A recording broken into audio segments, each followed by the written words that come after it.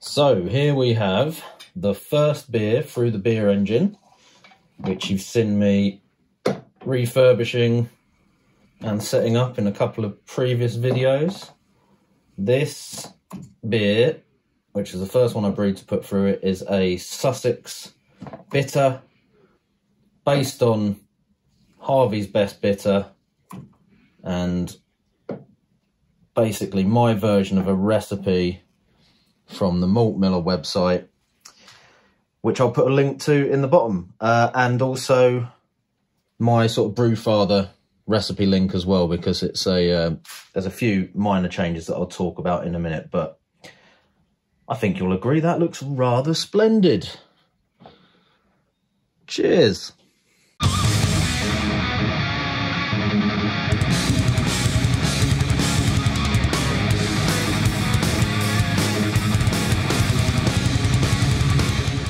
So I'll just quickly run through the recipe for this and do a little bit of brew footage, and then we'll do a tasting and have a chat about the finished product. So this beer was brewed based on the recipe off the Malt Miller website for Sussex Bitter. I did make a couple of tweaks to it just based on the ingredients that I had and a few other things. So this is what I did. It was a 20-litre batch, and I used 3.1 kilos of Warminster Pale Ale malt.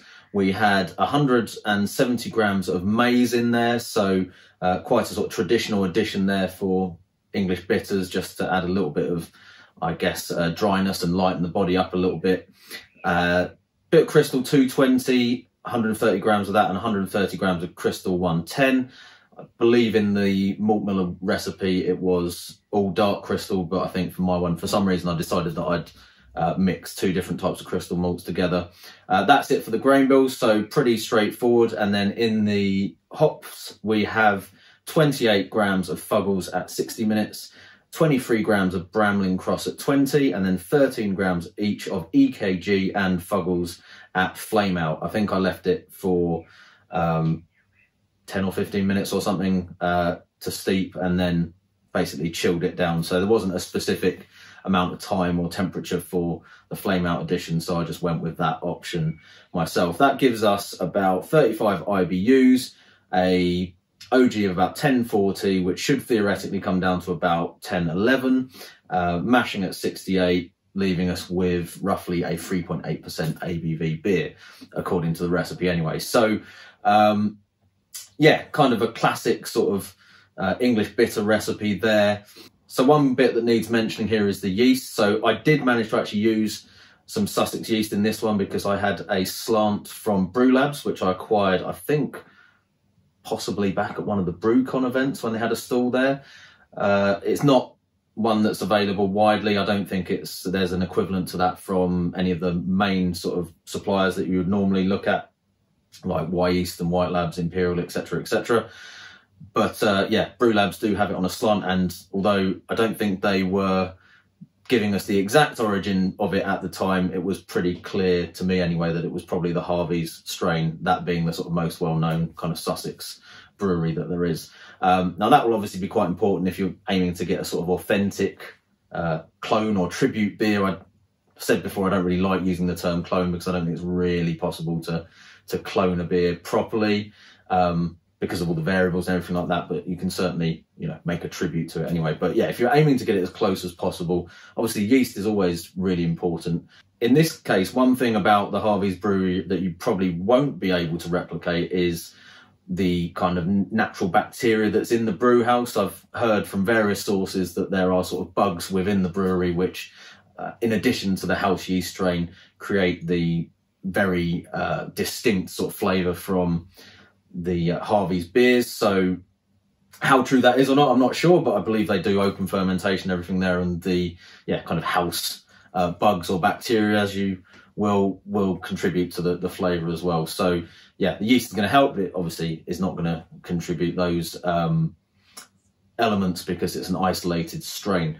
Anyway, obviously you can use other options if you wanted to, but I think based on how this beer has come out, any kind of fairly dry, attenuative English strain with a bit of fruity character would do the job. So, you know, the easy option would be something like SO4, I guess, in that case. Anyway, let's do a little bit of brew footage and then we'll do a bit of a tasting for this beer.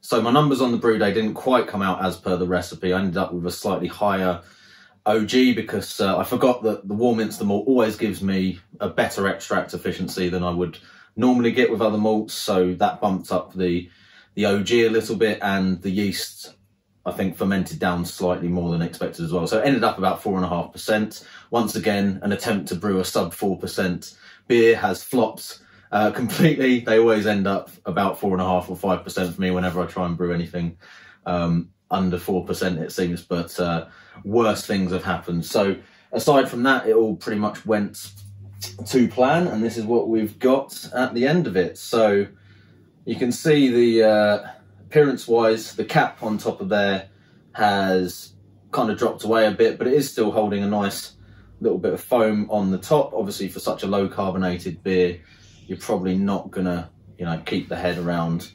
for too long, especially when it's served off of the hand pull.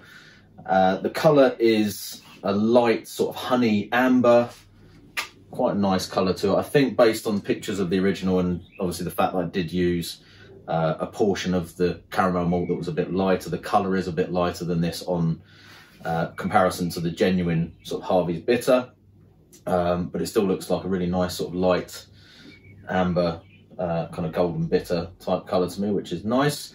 Clarity is pretty good.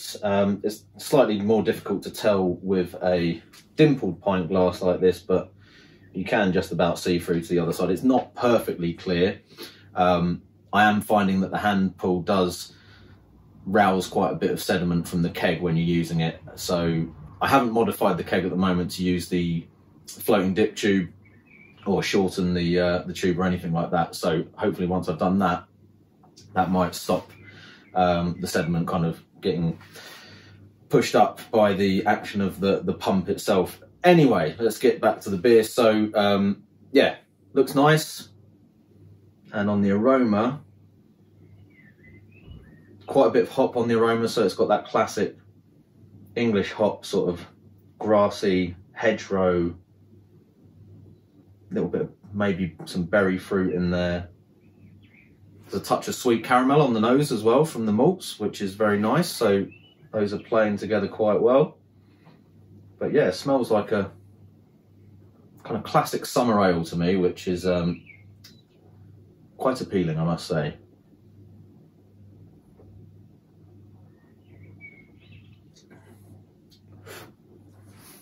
And then flavour-wise, it's very light, quite dry finish to it. There's a good punch of bitterness up front on this, so it does have a fairly high sort of Boogoo ratio bitterness to gravity. ratio, and yeah, there's a decent sort of upfront bitterness on there. It's not harsh though, it's very smooth, which is good.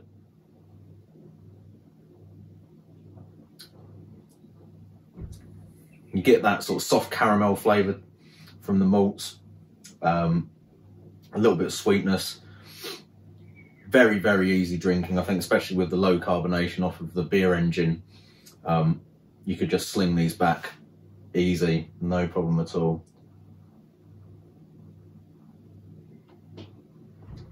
And then the hops, a little bit of grassiness.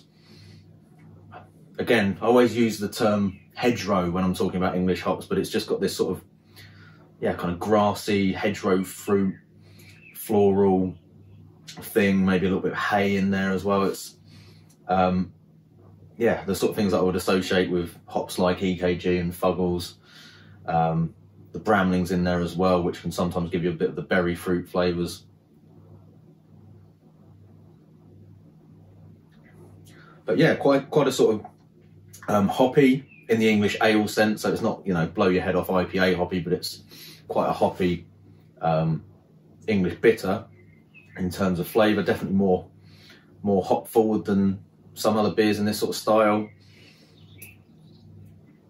A decent level of bitterness to it. Quite dry, very easy drinking.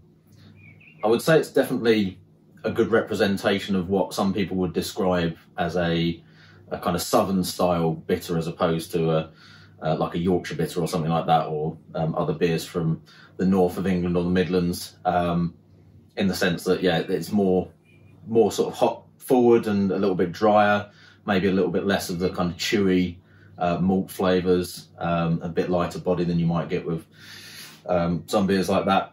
Certainly some of the beers that I've brewed on this channel before, in terms of bitters, would probably fit more into the I guess Yorkshire bitter or northern style bitter category, whereas this, I think, yeah, is not surprisingly, being based on a Sussex bitter, a good representation of maybe those slightly more lighter, refreshing, summery styled English ales you might get from those breweries. Although obviously there's similar beers brewed all over the place, but you do have people talk about that sort of distinction between the different areas of the UK in terms of beer style. Anyway, it's very nice. I'm enjoying this a lot. Definitely a recipe that I would recommend having a go at. And yeah, this cake's not going to last long because, as I said, you can throw these back very quickly, and if the sun actually comes out, these would definitely lead to a bit of a sesh on these ones. So cheers, guys. I'm the dude. So that's what you call me, you know?